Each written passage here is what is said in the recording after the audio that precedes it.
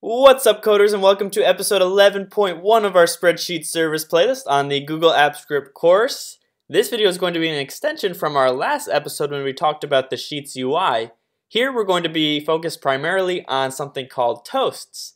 However, there's two more things I want to talk about, and that is one, I want to clarify something that I said in the last episode, and two, I want to showcase two more methods, albeit they may be redundant, but I want to showcase them just so that you can have them in your knowledge bank. So the method to do a toast is very intuitive. It's called toast. It takes a required parameter called message and then two optional parameters called title and timeout seconds. So let's jump into the code and start toasting. So toast is kind of a peculiar method in that it affects the Sheets UI, but it's not called directly from the UI class. So it, along with a couple other methods, are called from the Spreadsheet class, and it affects the UI still. I don't know if Google's going to change that eventually and move it over to the UI class, but for right now, this is how it works, so let's just see. So again, it is called from the Spreadsheet class, so we need an instance of Spreadsheet. So we'll say Spreadsheet app dot, and let's type in get active spreadsheet. So again, this is a bounded script.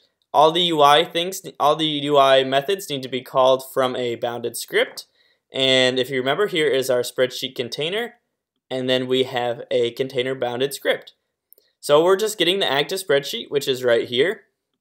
And then what we're going to say is after we have that spreadsheet, we are going to call the method toast. So there's three options. Again, there is the required parameter, which is a message. And then there are some optional parameters, which is the title and the timeout seconds.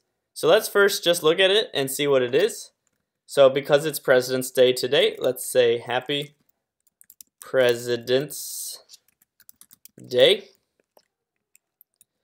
And if we save it and we run the function toast, and it's running, and it'll run, and this is what a toast is. So it's this little pop-up down here. It's kind of hard to see, but it's just a nice little alert that you get, and it's down here in the bottom right-hand corner, and that's what a toast is. So there are some optional parameters that you can add, so let's do that now.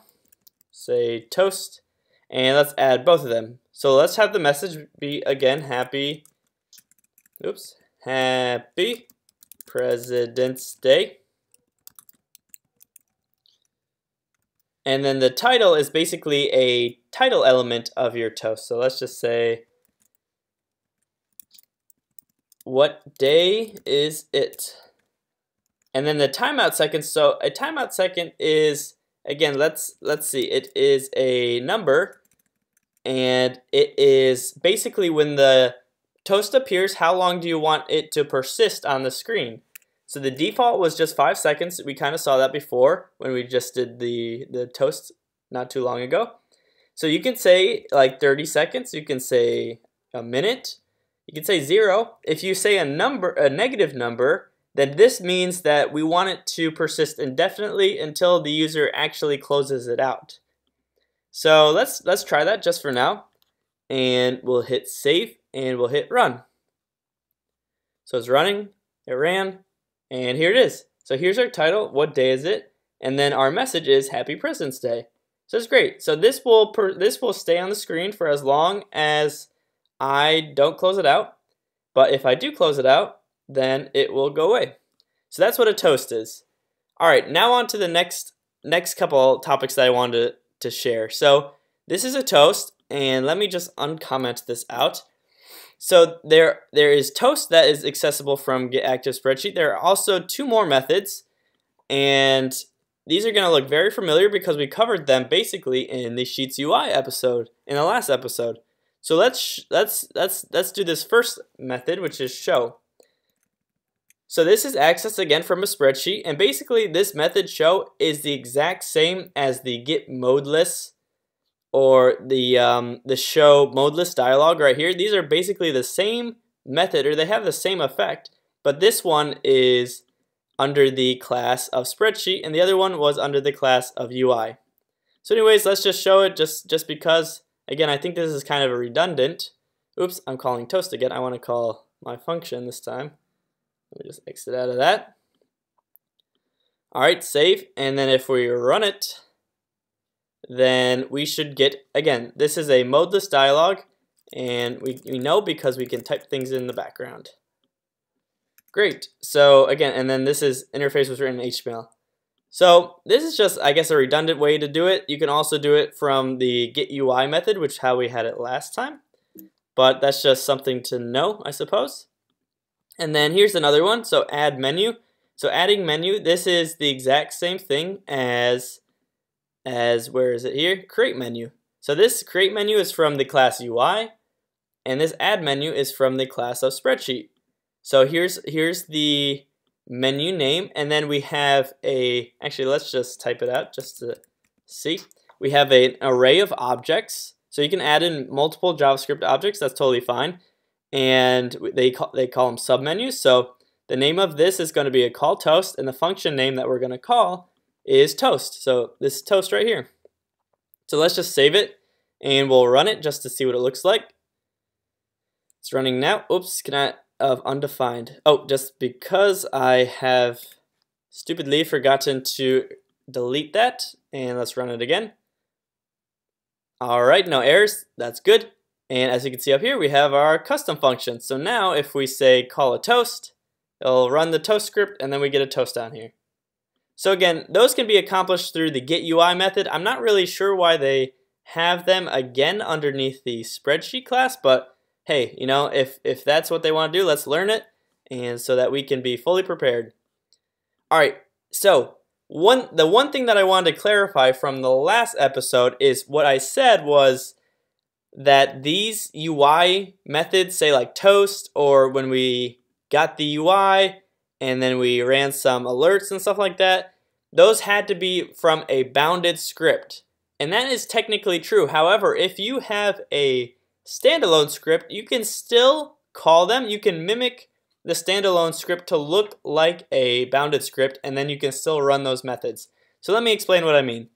So again, this is our standalone script, and this is our spreadsheet that we were working on in previous episodes.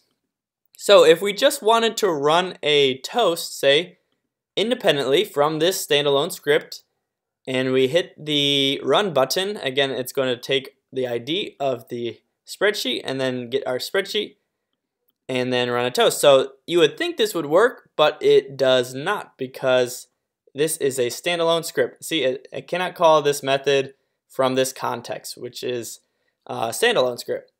But however, there is a way to get around this in a way. So if I uncomment this, we can get around this by setting up a trigger, and we'll cover triggers in a later playlist, so I'm not going to go over all of this right now. But if we create this trigger, and we save it first, and then we create the trigger,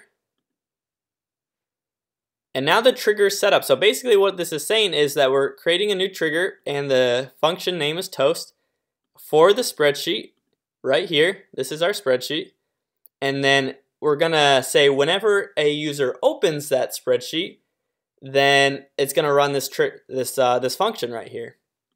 So now we have created the trigger, and let's just see if it works now. So it's going to refresh, and if we did it correctly, it should be, here it is right here. So here's our toast. It says Happy President's Day.